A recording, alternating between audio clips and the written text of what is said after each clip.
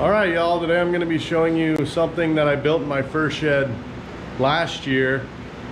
It's kind of the finalized version of what I played with for a couple years there, but I got it to the point now where I think I've got it almost exactly how I want it. And I covered it in my fur shed tour video just a little bit, but it really doesn't do it justice, guys. Other than my skinning machine and my fleshing beam, this thing sees the most action in my fur shed. So I'm just gonna kind of break it down for you guys and show you exactly what I use it for, and really just show you guys how much I use it for and how many different species I can use it for as well. So it's kind of just a simple thing too, that you don't have to build like mine at all, but to have something that serves the purpose as what it does is very useful in anyone's fur shed, in my opinion. So without further ado, this is a setup here, guys. It's a bunch of 2x4s. That's all I built it out of. If you guys can see, it's got screws all the way along there. I got about 80 screws in this thing, all spread apart pretty evenly, because I use this thing for all sorts of different species, guys. But basically, one of the key components, which I'll show you guys in a little bit on why this is very important, at least for what I use it for, is that these screws are 50 inches above the ground. And I will show you why that is so important. But anyways, guys, this thing's a lifesaver for me anyways.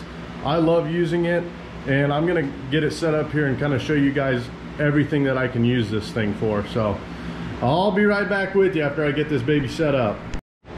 All right, guys, so here's kind of my setup for how I'm gonna explain to you guys everything that I use this for. I got an array of stretchers here and everything, but one of the most important things that I've been using it for recently and kind of playing with on it, you guys can see I got a frozen raccoon right here. And then I got this coon just is thawed enough now to flesh, but I just wanted to lay a completely frozen one and a thawed out one next to each other. So I've found over the last couple months, if I hang up a frozen raccoon like this on these screws, this coon will thaw out faster from the gravity pulling it down than it will just sitting on the floor. I don't know why. There's some genius somewhere that's a lot smarter than me that could probably tell me exactly why, but I've just noticed that if I hang a coon like this, it will thaw out with the gravity faster than if it's just sitting on the floor in a pile with a bunch of other ones. And then once it's thawed out like this one is, I'll take my brush and I'll brush them out. My brush is actually right over here, but I'll actually just brush them out right on here, guys.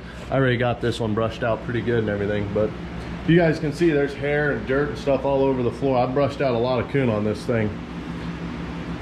So that's what I'll do as far as getting them to the fleshing stage. I'll also, when I'm skinning a raccoon, if it was a rainy day or whatever and I'm skinning some wet coon and I don't have time to let them dry out on the carcass, I'll skin them and hang them up here and let them hang for 4 or 5 hours, and then they'll usually be dry enough for me to throw into the freezer. But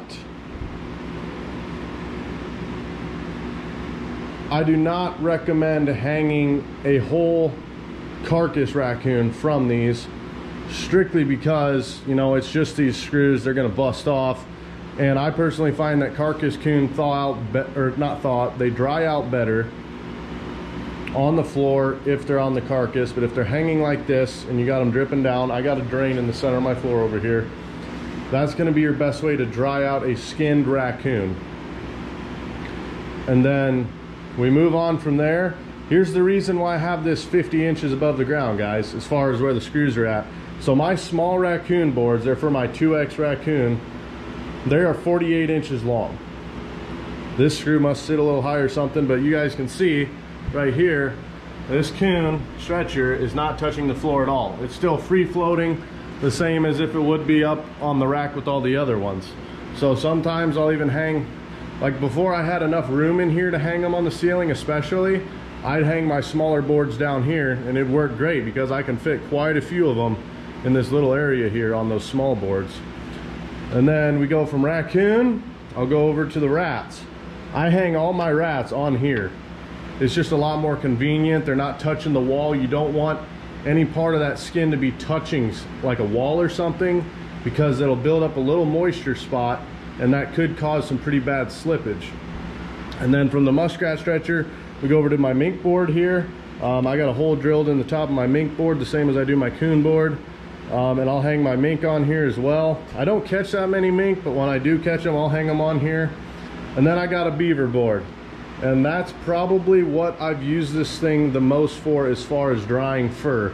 Because I can stagger beaver in there and hang them all over in there, and I hang them on the sides. Up, he just fell. Well, I'll get him back on there in a second. But as far as beaver boards go, I can fit 3 on this outside part right here, 1 on the end and 1 on that end. So I can really stack a lot of beaver boards in this tight little area with beaver on them. And then I can stack beaver boards on top of this and lean it against the wall as well. And I can really fit a lot of beaver boards in this small little area, which is part of the reason why I love it so much. But another thing I will show you guys, I'll actually just set the camera up over here so you guys can kind of see this. But there's sometimes if I'm running low on storage or whatever and I need an extra table, I'll take a beaver board and I'll just set it on top of here. The screws are still fine and everything. There's nothing wrong with setting that board up there, and I can still have stuff hanging beneath it. But yet now I got this table space up here to where, I mean, I could even board beaver up here if I really wanted to, but I like boarding on my other table over there. But there's a lot of times, like this year, for example, I had a stack of muskrats on top of here and a stack of finished beaver pelts. And that's just, it's extra space, not only on top, but below, if you guys can see that as well. I got a bunch of NAFA bags and some boxes and stuff, colony trap, and then I lean all of my beaver boards against it. So yeah, just a little tidbit for you guys there. I'm not saying you have to do this by any means, but if you guys just build something semi-similar to this, I promise you, no matter what species you're probably trapping, you'll be able to apply something like this in some sort of your handling of that fur. This will come in handy as far as going through that process at some point. So anyways, guys, just thought I'd do a short little tidbit on that there for you. I love the thing.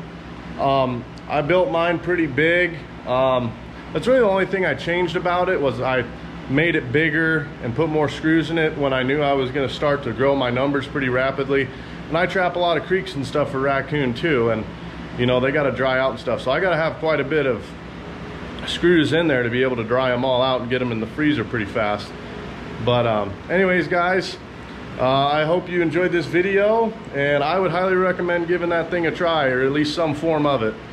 And if you do, make sure you know it's 50 inches above the ground or higher, because that'll make hanging those small coon stretchers and your beaver boards just work perfectly on there. So anyways, guys, until next time, and thanks for watching.